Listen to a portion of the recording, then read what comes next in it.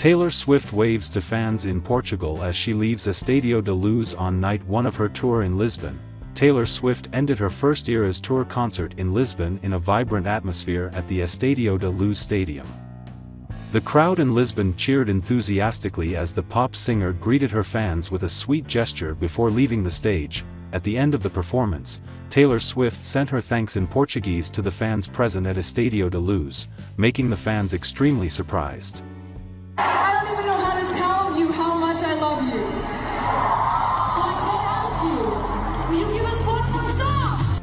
The crowd in Lisbon immediately cheered and called Taylor Swift's name like a thanks to her. On the first night of her Eras Tour, Taylor Swift presented her fans with the most unique performances.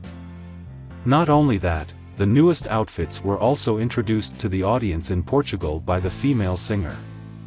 Swift started with a triple mashup of Come Back, Be Here, Off, Red, Taylor's version, with The Way I Loved You, and The Other Side of the Door, from Fearless, Taylor's version, Every Time I'm Not Here, from now on, I'm going to want to come back here, she said to the crowd before strumming her guitar.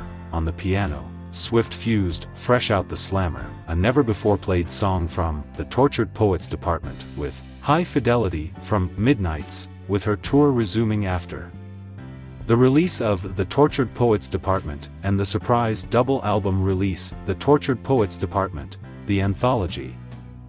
Swift's made several changes to the tour. The Tortured Poets Department was added to the tour intro after 1989.